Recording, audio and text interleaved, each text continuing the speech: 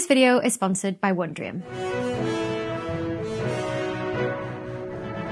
Hello and welcome to this episode of Night Sky News for March 2022 with me, astrophysicist Dr. Becky Smethurst. This is the series where we chat about what you should look out for in the night sky in the next few weeks, and then we chat about what's been happening in space news in the past few weeks. There's chapter titles down here if you want to skip ahead to any specific news story, and any scientific papers I mentioned are going to be linked in the video description down below, free to read. Also, a big thanks to Wondrium for sponsoring this video. More on their educational video subscription service later. Without any further ado, let's kick things off and start by looking up. Alright, so we've just had the vernal equinox, which has heralded the official arrival of astronomical spring here in the northern hemisphere and autumn in the southern hemisphere. So we're sort of, us northerners are like passing the baton down to all of you in the south now, because as the days get longer, obviously the nights get shorter, they also get more humid as well, and eventually we're not going to have the ideal sort of stargazing conditions up here, but down south, obviously going into winter, crystal clear cold nights, you definitely will.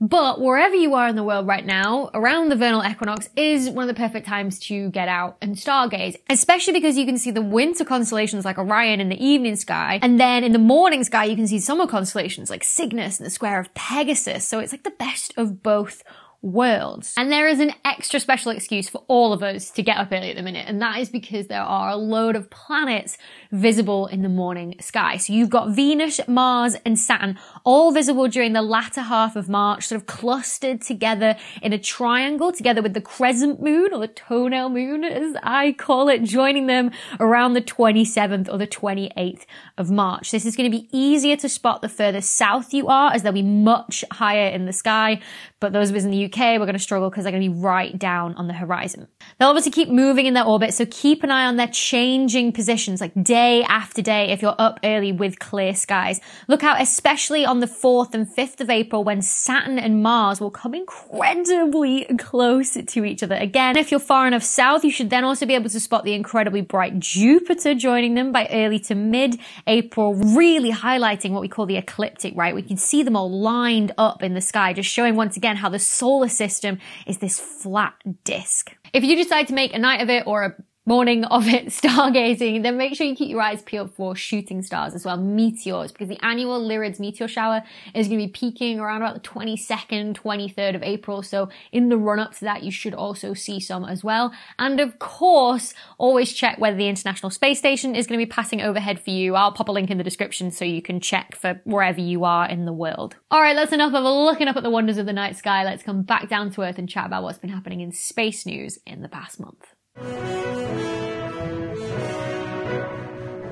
Okay, let's start with the good news, the very good news, and that is that the mirror alignment for the James Webb Space Telescope for one of its instruments is now complete, and it is operating at the peak of what is possible given the laws of physics. Last week, NASA released this image of a star that is far too faint for us even to be able to see with our own eyes, to show that the mirror alignment process to bring the telescope's view into crystal clear, sharp focus was now complete, at least for one of the detectors on board, the NIRCam instrument, Webb's main imaging sensor that will be used to take images like this. I got very excited on a live stream about this at the end of a very frantic work day, where I was actually putting in my own proposals to use not the James Webb Space Telescope, but instead proposed to use the Hubble Space Telescope and the Very Large Telescope. The deadline is the same day, so you can imagine it's very frantic in the community right now.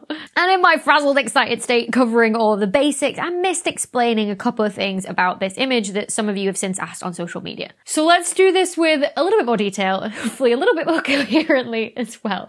So the main reason that people were so excited about this image that was released was because it was like a proof of concept for what the James Webb Space Telescope could do in terms of the resolution it could achieve. So when we talk about resolution, angular resolution, we're talking about what's the smallest thing that the telescope can actually make out on the sky. So the sky is 360 degrees all the way around, right? And an object will take up some fraction of that 360 degrees. So for example, the moon. If you draw a line from the edge of this side of the moon to you and the edge of that side of the moon to you, then you would find that the angle it covered in the sky was about 0.5 degrees. Right. Okay. This image released by NASA showed that the resolution was 70 milliarc seconds at a wavelength of 2 microns down in the infrared regime where James Webb detects light.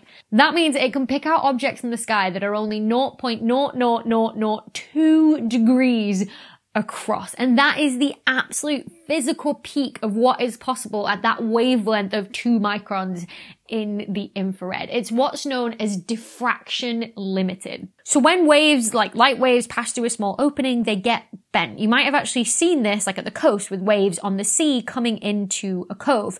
The same thing happens with light. If you pass it through like a circular hole, you get this very distinctive pattern caused by the light waves interfering with themselves. So when you say something is diffraction limited, what you're saying is, are objects far enough apart that you can pick out the 2 main peaks from this diffraction pattern, or do they blur together?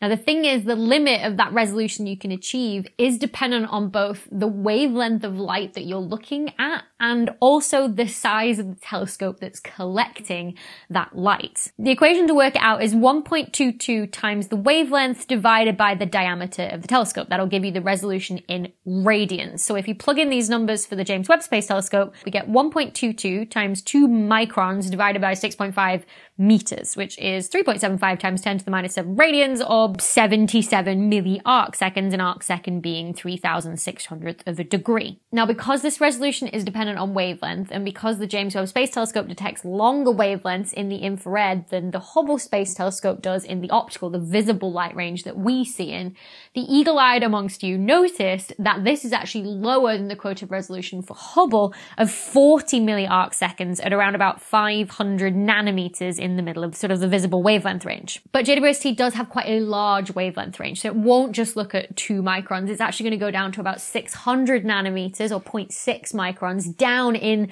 sort of like the visible wavelength regime around about sort of like orange colors, sort of overlapping with Hubble just that little bit. And there it'll actually be able to achieve 20 milliarc seconds in resolution, which is less than the Hubble Space Telescope at those comparable wavelengths in the visible light regime, which is expected because James Webb is a much bigger telescope and the resolution depends on the size of your telescope. So yes, of course, at comparable wavelengths, James Webb is going to do better, but up in the infrared, where you've got these longer wavelengths, it's not going to be quite as good as Hubble, but it's still going to be working at the maximum that is physically possible thanks to diffraction. It is, however, 28 times better resolution than the Spitzer Space Telescope, which also looked in the infrared and had a resolution upward of anywhere from like 2 arc seconds. I loved this comparison on Twitter, just flicking back and forth between the same patch of sky seen by Spitzer and seen by James Webb. I mean, the detail is just unreal, just turning those fuzzy blobs into something beautiful. I mean, it's worth reminding ourselves that this is just a calibration image, right? You know, it was planned as part of the calibration process to double check the focusing and the alignment. You know, it's a couple of exposures of around about 400 to 500 seconds long, all stacked together.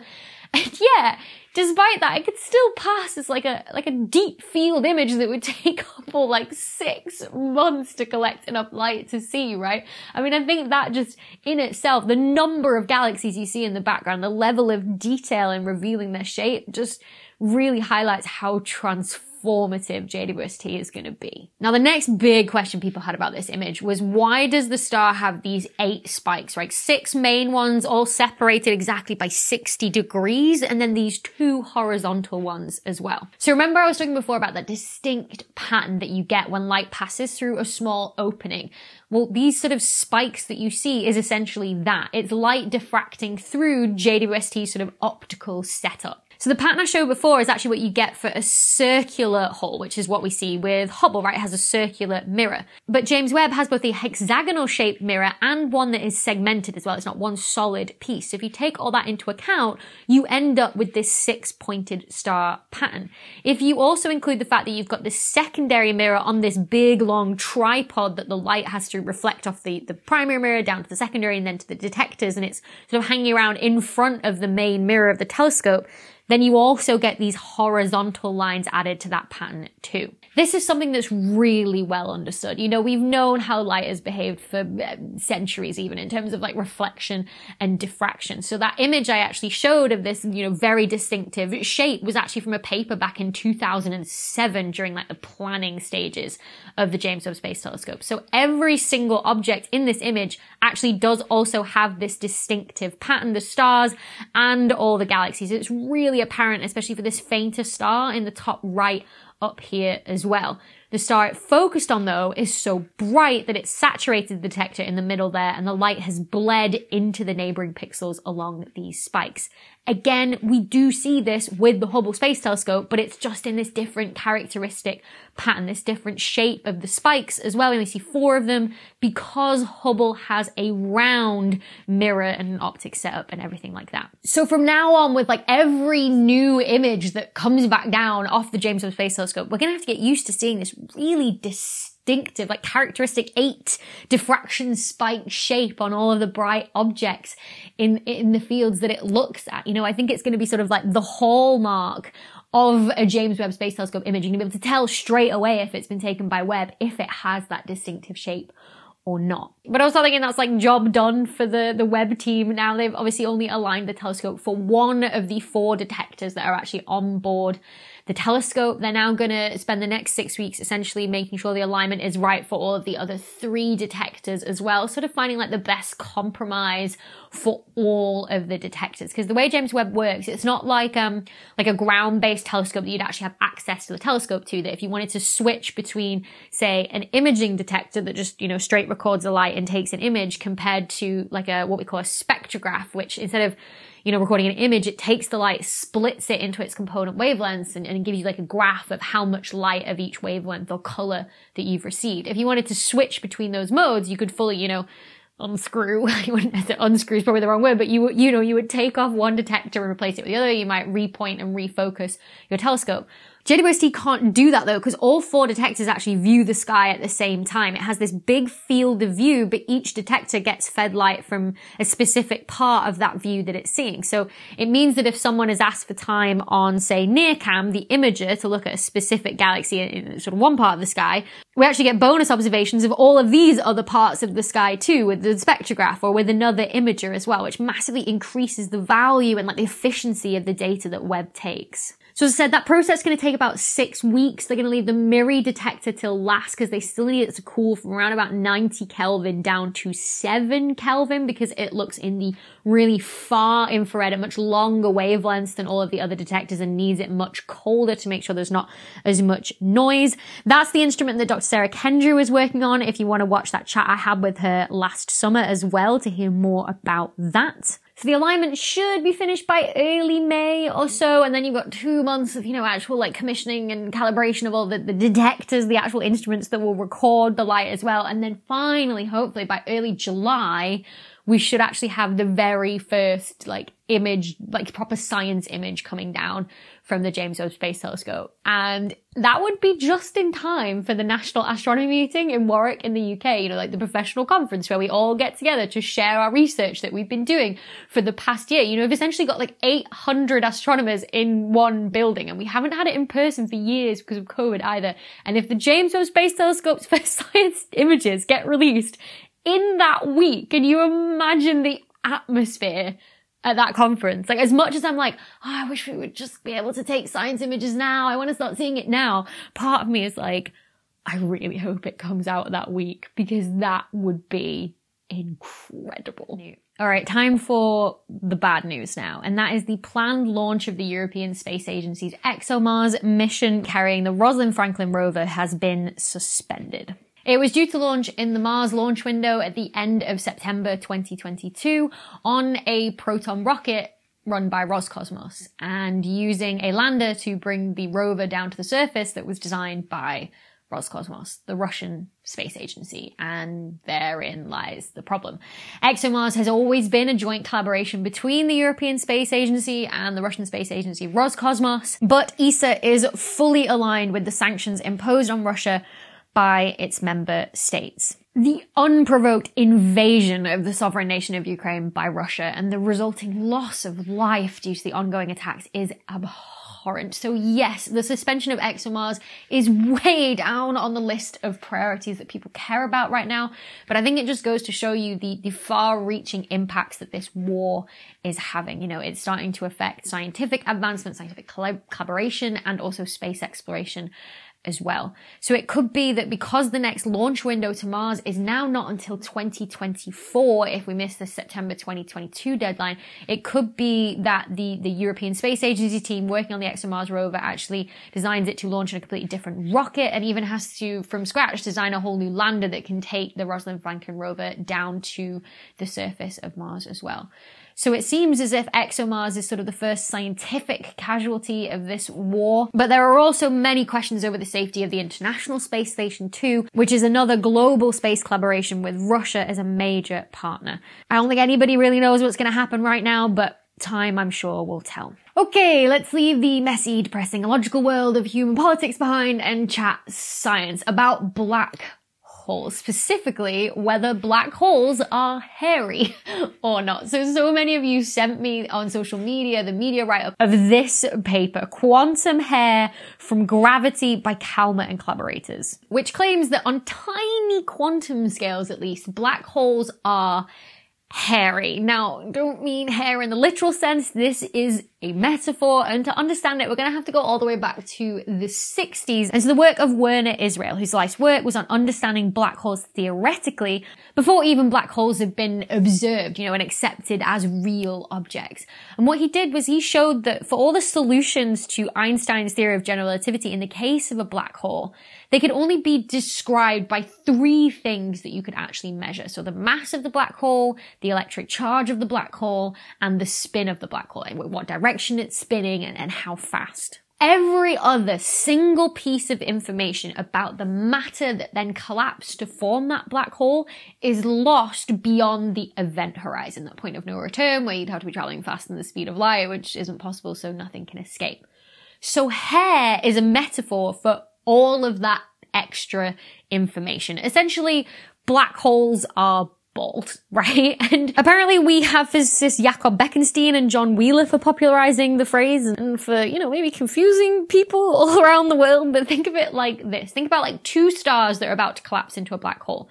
The no-hair theorem states that you can't tell if the star was made of pure hydrogen before it collapsed into the black hole, or if it had some amount of oxygen or nitrogen in there as well. All of that information about what the matter was, what element it was, is completely lost behind the event horizon.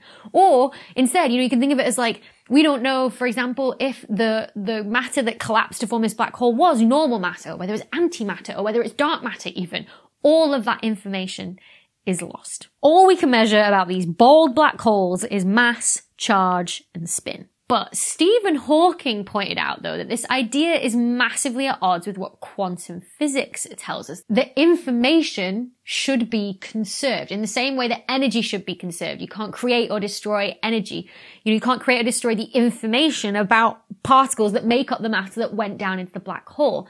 And so he said that this was a paradox that had to be resolved. Either there was something wrong with either general relativity or quantum physics. Two huge pillars propping up a lot of what we know about in physics. Now that could be the case. It would be a very scary case. It would be a very exciting case because it would mean we'd learn a load more new physics if something was wrong. But every time we've gone out and tested these two theories, all of our observations have matched the predictions that they've made. So we're pretty confident in both general relativity and quantum physics. And yet clearly there is still a paradox here. What this paper by Kalmer and collaborators have done is apparently resolve that paradox. They said it's not a paradox at all because according to them, black holes are not bald. They do have some hair, some information that is retained, at least on these tiny quantum scales. quantum 5 o'clock shadow, if you will. Some tiny quantum stubble just poking through. Do you guys just put the word quantum in front of everything? They actually ran through all the equations and the mass and the theory to show that the information on, what matter actually made up that black hole, what matter collapsed down into it, should actually leave a faint imprint on the pull of gravity that the black hole exerts on the objects around it. So if a star made of pure hydrogen collapses down into a black hole versus one that's got some carbon or some oxygen or some nitrogen in there as well, and that collapses down into a black hole, there'd be some very subtle differences on the effects they have on their surroundings. So how light or hydrogen gas moves around that black hole afterwards, because there'd be very subtle differences in where the event horizon of that black hole would actually end up. The key word though there is subtle. The differences in that position of the event horizon would be so teeny tiny that we would never actually be able to observe, like with the telescope, those differences. Which for me, as an observer who actually does use telescopes to study black holes and their effects, is the key thing here. Maths and equations are great, and there have been many instances in science history where, the maths has predicted something that we haven't observed yet, that we didn't know was there. But the fact that these differences are so tiny and we're not going to actually be able to test it is so infuriating. Of course, the theoretical physicists have other focuses. The discussion section of the paper actually ends with this. While the corrections described may be very small, with limited experimental consequences, they can have dramatic consequences for black holes information. Referring to the fact that this would solve the paradox that Hawking pointed out. So of course the theorists are excited, but to me, an observer, I can't help but think, without observational proof, can we even declare that paradox solved yet? I don't think so. Alright, that's it for Night Sky News for this month. As always, if you snap any pictures of the night sky or you see any space-related news stories that you want explained, send them my way over on social media. If you want even more space news chat, don't forget to check out the Royal Astronomical Society's Supermassive podcast, which I also co-host with Izzy Clark. I'll link that in the video description down below if you're interested. I'll be back with another Night Sky News next month, but until then, happy stargazing. Before we get to the bloopers, a huge thank you to this week's video sponsor, Wondrium. Now, you've heard me talk about the Great Courses Plus before on this channel. Well, the people behind the Great Courses Plus are working to create an even better and broader educational content with Wondrium, where you can find all the Great Courses Plus content you know and love and more. Wondrium has a carefully created collection of short and long form videos, anything from documentaries to tutorials to travel logs, all presented by experts, that anything you find on Wondrium is going to be well researched and academically comprehensive and of course entertaining too. The idea is that you can find anything that you've ever wondered about on Wondrium. So those who have been here a while and know me know that if I hadn't become an astrophysicist, I would have become a marine biologist, because I'm also obsessed with dolphins and how intelligent they are. So I absolutely love this episode on animal intelligence and specifically how we measure animal intelligence from a zoology series presented by zoologists at the Smithsonian's National Zoo. And I learned that measuring this is so difficult because animals often react to human behavior when being tested. But that also in itself is emotional intelligence from the animal as well. And I was just watching this and I was just like, oh, I couldn't, my mind was just blown, basically. So if you also want to get stuck into all the content on Wondrium, head to wondrium.com/Dr. Becky, or you can click on the link in the video description down below and you can start your free trial today. So thank you so much to Wondrium for sponsoring this video.